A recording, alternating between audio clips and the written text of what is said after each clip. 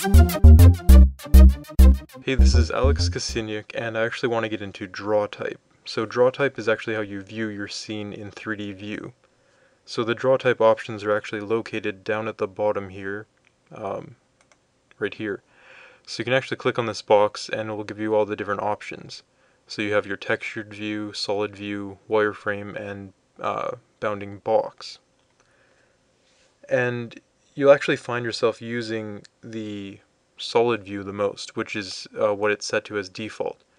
And you notice that solid view is pretty basic. You just have your objects represented in a solid shading, and it won't have any effect to light. It'll just be the GLSL light that is in the 3D view, but it won't actually have any effect to the 3D lights or the 3D lamps that are in the scene. Anyways, so the default is solid view, but there's actually some unique purposes to the other views, or the other draw types. So what I'm going to look at first is wireframe. Now, wireframe is another type that I find myself using quite a bit.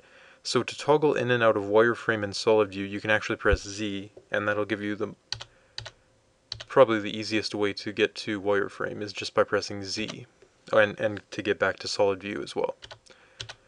So you can just press Z, or you can always go down to the draw type menu and go to wireframe. And what wireframe really does is it shows your objects as a wire mesh or line drawing. And there's actually two main advantages that I see to wireframe. So number one would be that you can see the structure of your mesh. So you can actually, I'll just use the monkey for example. You can actually see all the lines just as if it was like a line drawing, a 2D line drawing. And you can kind of see your mesh as a whole, if that makes sense. Opposed to solid view. So if I switch out of this, it's kind of, you still can see the lines a little bit, but it's a lot more noticeable in wireframe, obviously. And the second advantage would be just because it's faster processing. So if you're playing a game, if you want to run a game in Blender that is a pretty big file and it takes up a lot of memory, you might want to try actually playing it in wireframe just because it'll be a lot faster and it won't crash or anything like that. Well, it might still crash, but has a better chance of running smoother, if that makes sense. So that's pretty much it for wireframe. Now, speaking of fast processing, let's look at bounding box. So what bounding box is the next option down here, is the next draw type. And if you just click on that, you'll notice that everything turns to a cube or a box. Now, the basic idea of this is to actually have a draw type that shows you how much space objects take up. Now, I don't find myself actually using this draw type as much, but I can see some advantages to it. So basically, if you wanted to see if certain objects collide in an animation or in a game, you might want to use bounding box. But other than that, I don't see too much use for it. I don't want to put it out that much, but it's always there. Anyways, moving on to the higher processing types now. So textured draw type. It's at the top here.